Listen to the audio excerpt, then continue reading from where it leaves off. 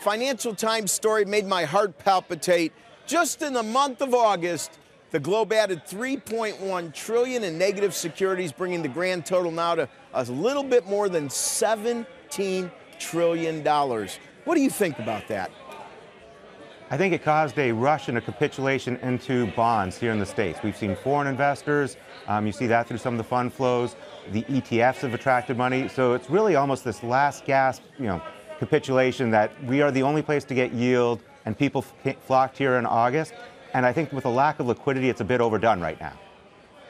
Now, and you know what? Reading that and reading all the stories about how, as you just pointed out, foreign investors coming in for stocks, coming in for Treasury securities, we have to weave that inverted curve into this.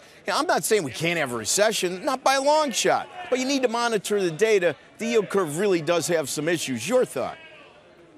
Right. I think there is a reflection that people are concerned about future growth. But I think there's been so much demand coming in for these bond products, particularly long-dated products. Everyone's really decided they want to own long-dated bonds as a hedge against equities going down, or as the only way to get yield. It's put so much pressure in a pretty thinly traded market in August that I think some of the inversion is just technical factors. And as it normalizes in September, as corporates come back to the issuance side, I think we'll see a little bit of steepening. And honestly, I think Mnuchin's talking about the 100-year bond and may switch a little bit of his issuance, because the Treasuries should be issuing long-dated debt, all of which would put some pressure on and re-steepen the curve, which I think would be healthy, because all this talk about inverted yield curves is bad for the economy. Yeah, no, and you make a great point, and many people on this trading floor bring up the fact that, all of these T-bills that are being issued really is just exaggerating the issues of the yield curve. Let's move to another topic real quick. 3 trillion triple Bs,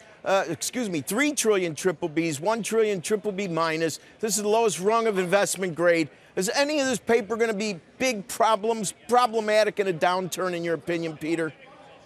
I don't think it's going to be problematic at all. We talked to a lot of the corporations. I think they're well aware of where they stand with the rating agencies, what they need to do. There's a lot of levers they can pull to maintain those ratings. And the big thing everyone's got to remember, in the past few years with yield so tight, no one needs to be single A, so people have gravitated towards triple B, but they do not want to go to high yield. So I think that's really important. And the other big trend that doesn't get talked about enough is I think insurance companies are much more sophisticated. They don't want to be forced to sell risk. So I think they've already pared back on the bonds that they don't like if it got downgraded. So I don't think you're going to see wholesale selling pressure. I think the problem to look for in credit is not going to be the triple Bs. It's going to be a little bit somewhere down the curve. Some of the high yield names are having a little bit of trouble. Maybe emerging markets is due to crack.